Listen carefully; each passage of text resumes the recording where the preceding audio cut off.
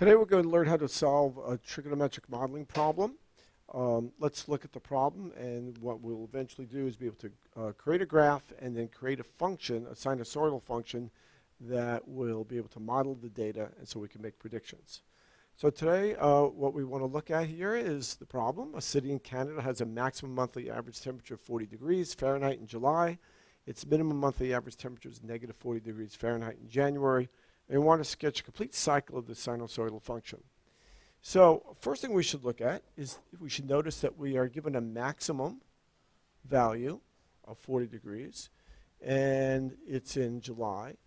And we're giving a minimum value of negative 40 degrees in January. So let's label our graph. We'll say January is month 1, and then February, March, April, May, June, July, August, September, October, November, December. And it says we're going up to a maximum of 40, so let's put 40 degrees over here and negative 40 approximately over here. So let's plot these points. So it says a maximum temperature of 40 degrees in July. That would be at month 7. So there's month 7, and we'll plot that point. And we know there's a minimum temperature of negative 40 degrees in January. That's month 1. And that would be approximately over there. And so we now know this is a sinusoidal function, so we're being told that. So we know that this sinusoidal function goes from minimum to a maximum.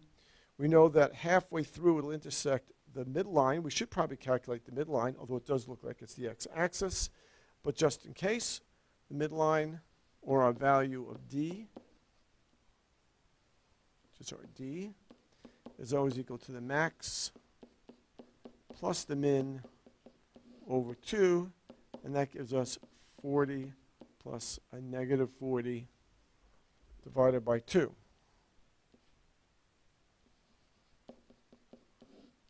So 40 plus a negative 40 over 2. And we notice that gives us 0. So our midline is at the x-axis. So we also know that halfway through the max and min, we should be intersecting the x-axis.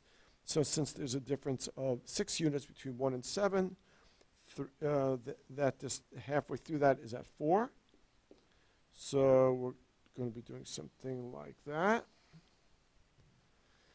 And now we have part of our sinusoidal graph. The other thing that we should realize here, the amplitude, which is 40. We can certainly see that over here.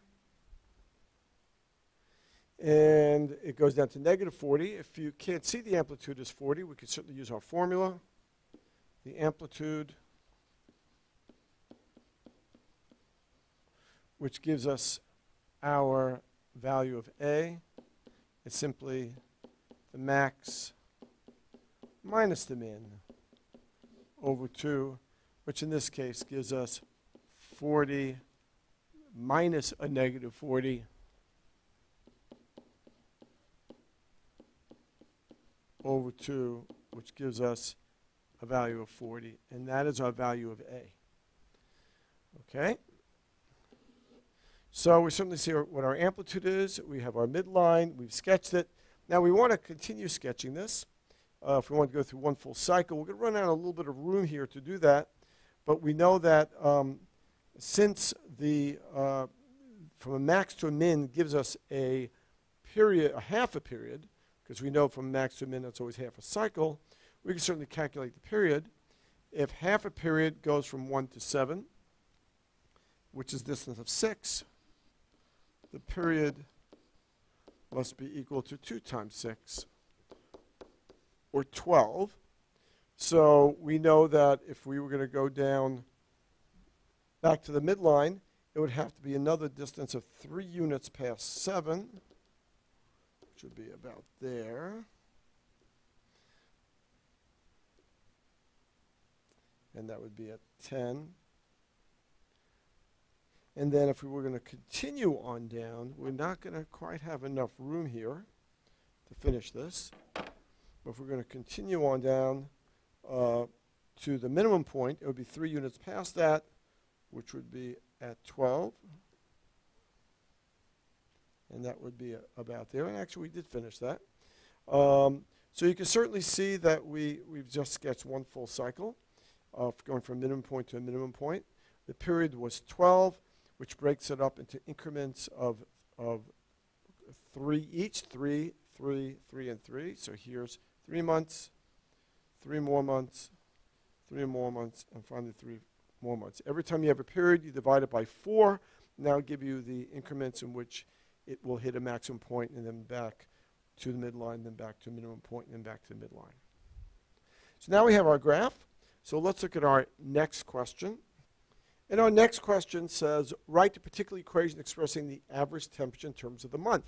Well, we already have our A and our D, and we certainly know that the general form of these sinusoidal functions are y equals A, the sine of B times the x minus c plus d, or could be a cosine curve, A, the cosine of B times x minus c plus d. So we have our A and our D. So why don't we look for our B? We know what the period is. We've gone through that before. We said that the period was 12. And so we should know that the period, or B, is equal to 2 pi divided by the period. And remember, B tells us the number of cycles in 2 pi radians. Well, we said the period was 12, so we simply divide 2 pi radians by 12, and we get pi over 6 for a value of B.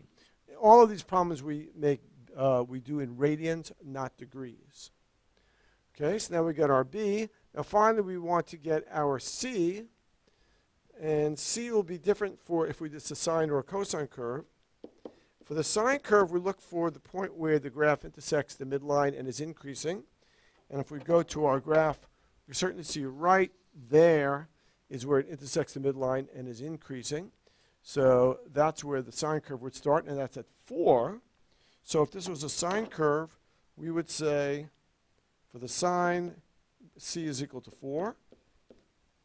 If this was a cosine curve, we look for the maximum point and then see where it's decreasing, and the maximum point is right there. And remember, we said that was at 7. So if this was a cosine curve,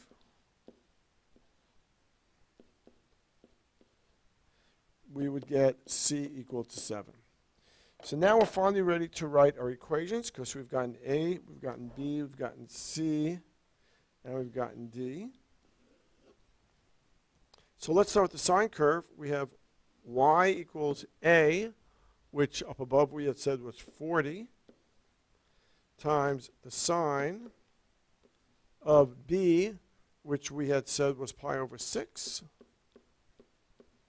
times x minus c, and c for the sine curve we said was 4, plus d, but we had said d was 0, if you remember, because the midline was on the x-axis, so we don't need to write d. If this is a cosine curve, we would say y equals, once again, the amplitude is the same, cosine, the b, which is our number of cycles in 2 pi radians, stays the same, pi over 6. But now the phase shift is different, because for a cosine, we go to the maximum point, and that was, if you remember, we wrote down that was 7 over.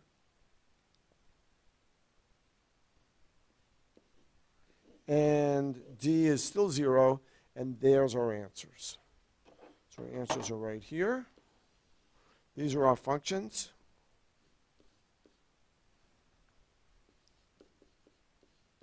That model the data that we were given. So now our question is, in what months is the average temperature 0 degrees Fahrenheit? Well, we should go back and look at our graph. And here it is. So all we need to look for when the x value is 0. So we know when the average temperature, the y value is 0. We know when the average temperature is 0 degrees Fahrenheit. And we know that's at our intercepts. So it would be one right there, which would be a 4. which is equal to April. And the next one would be right over here, which is October, so 10 is equal to October. And by the way, I do see one mistake. This value out here is now 12, it's 13. We should correct that. So we know that in the months of April and October, the average temperature is 0 degrees. So let's have another question. Our next question is, what will the average temperature be in May? Well, May is the 5th month, so we simply have to substitute that into one of our equations. Why don't we pick our cosine equation? So we have y equals 40 times the cosine of pi over 6 times x, and x in our case now we said May, so x is 5 minus 7.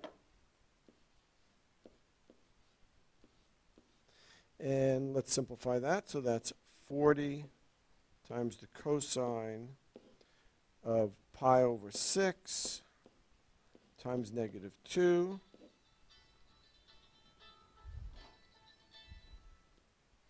And that becomes 40 times the cosine of negative 2 pi over 6. And we can simplify that just a little bit. So we get 40 the cosine of negative pi over 3, which you can figure out or you can calculate, and it turns out that the cosine of negative pi over 3 is 1/2. So the answer is 20 degrees. So notice this is not anything unusual. What we've done here, we simply substituted 5 for x and substitute in the equation. So basically found f of 5. And if we want to do it again, we would do the same thing for November. November is the 11th month. And then we would substitute that in and get the answer for that. So now you want to think about what we've done. What we've done is we're given a word problem, which was this one. We were able to, given the data, we were able to model it by finding a function that models the data, and that's what we did down below down here. Then we were able to answer some prediction questions, which is what we did here, where we found what months is the average temperature 0 degrees, and what will the average temperature be in May and November. And that is the purpose of modeling problems. So I hope that is clear. So now it's your turn. What you do is pause this and see if you can solve this problem in the same way that we just did the previous one. Good luck, and see you again next time.